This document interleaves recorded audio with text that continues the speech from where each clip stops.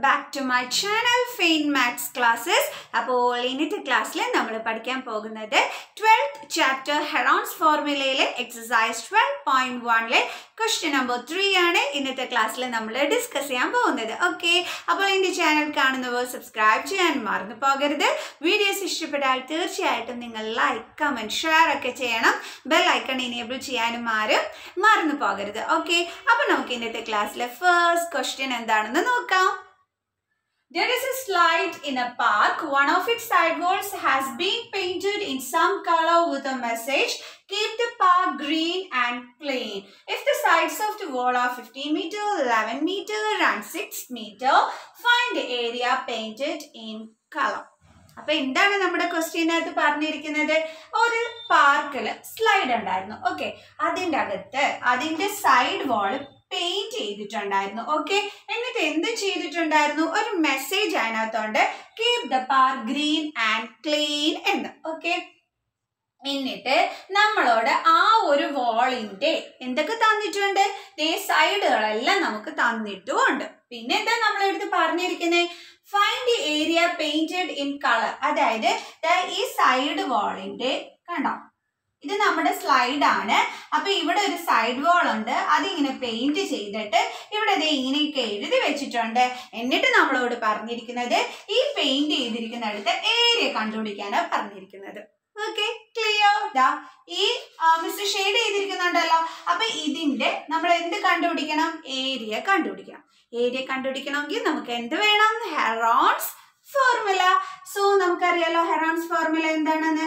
Area is equal to root of S into S minus A into S minus B into S minus C. ഇതാണ് നമ്മുടെ formula. നമുക്കിനി എന്ത് വേണം? S വേണം. S means semi perimeter അല്ലെ. S കണ്ടുപിടിക്കാനുള്ള formula എന്താണ്? Perimeter divided by 2. ഓക്കെ, ഇനി പെരിമീറ്റർ എങ്ങനെയാ കണ്ടുപിടിക്കുക? നമുക്കറിയാം ട്രയാങ്കിളിന്റെ അല്ലെ, ഇവിടെ 3 സൈഡ്സ് കൊടുത്തിട്ടുണ്ട്. അപ്പൊ ഈ 3 സൈഡ്സും കൂടി തമ്മിൽ ആഡ് ചെയ്യുമ്പോൾ നമുക്ക് എന്ത് കിട്ടും? നമ്മുടെ പെരിമീറ്റർ കിട്ടും. സോ നമുക്ക് ആഡ് ചെയ്യാം. 11 plus 15 plus 6 divided by 2. Okay, clear? ഇനി നമുക്ക് എന്ത് ചെയ്യാം? ആഡ് ചെയ്ത് നോക്കാം. 11 15 6 5 plus 1 6 6 plus 6 12 1 2 3 32 ആൻസർ കിട്ടി. സോ നമുക്ക് എഴുതാം 32 ഡിവൈഡഡ് ബൈ 2 എത്ര കിട്ടും? 16 അല്ലേ. അപ്പൊ നമുക്ക് ഇവിടെ എന്താ കിട്ടിയത്? സെമി പെരിമീറ്റർ 16 മീറ്റർ എന്ന് നമുക്ക് കിട്ടി. ഓക്കെ, ഇനി സെമി പെരിമീറ്റർ കണ്ടുപിടിച്ചു കഴിഞ്ഞാൽ നമുക്ക് എന്തൊക്കെ കണ്ടുപിടിക്കാൻ ഈസിയാണ്? എസ് മൈനസ് എ കണ്ടുപിടിക്കാം, എസ് മൈനസ് ബി കണ്ടുപിടിക്കാം, എസ് മൈനസ് സി കണ്ടുപിടിക്കാം അല്ലെ. നമുക്ക് ചെയ്യാം. അപ്പൊ അതിന് മുമ്പായിട്ട് നമുക്ക് 3 സൈഡ്സ് ഇവിടെ തന്നിട്ടുണ്ട്. ഇവിടെ എയും ബിയും സിയും എന്ന് പറയുന്നത് എന്താണ്? ആ 3 സൈഡുകളാണ്. സോ നമുക്ക് എന്ത് ചെയ്യാം? അതൊന്ന് എടുത്ത് എഴുതാം. A is equal to എയുടെ വാല്യൂ നമുക്ക് 11 മീറ്റർ എന്ന് എടുക്കാം. ദെൻ ബി എന്തായിട്ട് എടുക്കാം? 15 മീറ്റർ എന്ന് എടുക്കാം. ദെൻ സി എന്തായിട്ട് എടുക്കാം? 6 മീറ്റർ എന്ന് എടുക്കാം. എയും കിട്ടി, ബിയും കിട്ടി, സിയും കിട്ടി. ഇനി നമുക്ക് നേരെ എസ് മൈനസ് എയും എസ് മൈനസ് ബിയും എസ് മൈനസ് സിയും കണ്ടെത്താം. So S minus A is equal to S എത്രയായിരുന്നു? 16 മൈനസ് എ എത്രയാണ്? 11. എന്താ കിട്ടാ? 16 മൈനസ് 11 5 കിട്ടും അല്ലെ. സോ 5. അടുത്ത നമുക്ക് എന്ത് കണ്ടുപിടിക്കാം? S minus B. അപ്പൊ 16 മൈനസ് ബി എത്രയാണ്? 15. That means 1. അടുത്ത എന്താണ്? S minus C is equal to 16 minus എത്രയാണ്? 6 എന്ന് വെച്ചാൽ എത്രയാണ്? 10. അപ്പൊ നമുക്ക് എന്ത് കിട്ടി? എസ് മൈനസ് എയും എസ് മൈനസ് ബിയും എസ് മൈനസ് സിയും നമ്മൾ കണ്ടുപിടിച്ചു. ഇനി എന്ത് ചെയ്യണം? നേരെ ഇത് ഫോർമുലയിലോട്ട് സബ്സ്റ്റിറ്റ്യൂട്ട് ചെയ്ത് കൊടുക്കണം. എന്നിട്ട് ആൻസർ കണ്ടെത്തണം. ഈസി അല്ലേ ചെയ്യാനായിട്ട്? അപ്പൊ ഇനി നമുക്ക് നേരെ വാല്യൂസ് സബ്സ്റ്റിറ്റ്യൂട്ട് ചെയ്യാം. ഓക്കെ,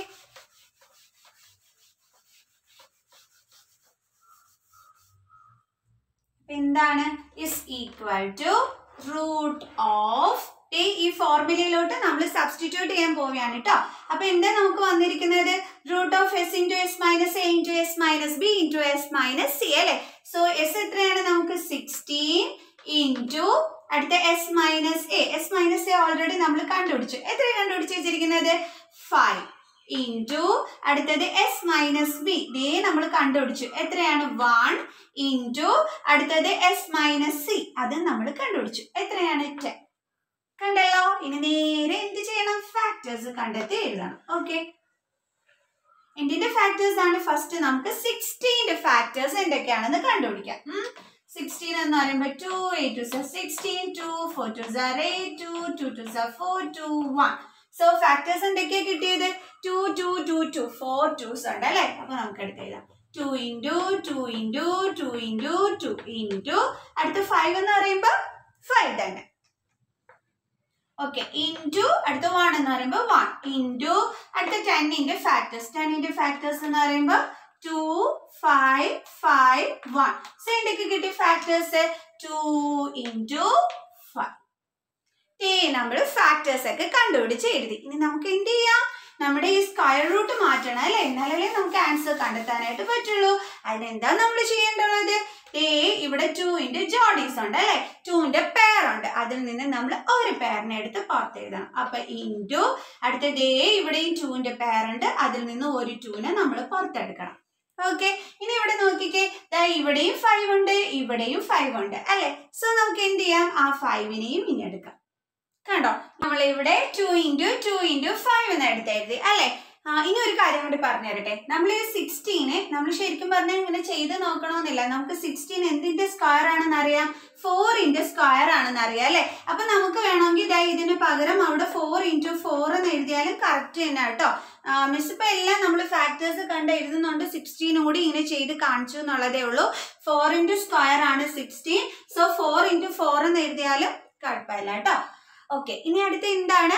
നമ്മൾ 5 വരെ എഴുതി. അടുത്ത് നോക്കിയപ്പോ ഇവിടെ പേരില്ലാതെ ആരുണ്ട്? 2 ഉണ്ട്. അതിനു മുമ്പ് ഇവിടെ ഒരാളുണ്ട് 1. 1ന് പേരില്ല എന്ന് പറയാൻ പറ്റത്തില്ല.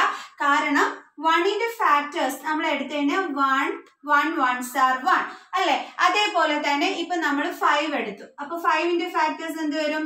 5 1s are 1, then 1 1s are 1. അവിടെ എല്ലാം ആരുണ്ട്? 1 ഫാക്ടർ ആയിട്ട് വരുന്നുണ്ട് ആണല്ലോ. സോ നമുക്ക് 1ന് നമുക്ക് എന്താ പറയുന്നേ, ഒരു ജോഡി ഉണ്ടെന്ന് തന്നെ നമുക്ക് പറയാം അല്ലെ? കാരണം 5 എടുത്തതിന് നമുക്ക് 5ന്റെ ഫാക്ടേഴ്സ് എങ്ങനെ എഴുതാം?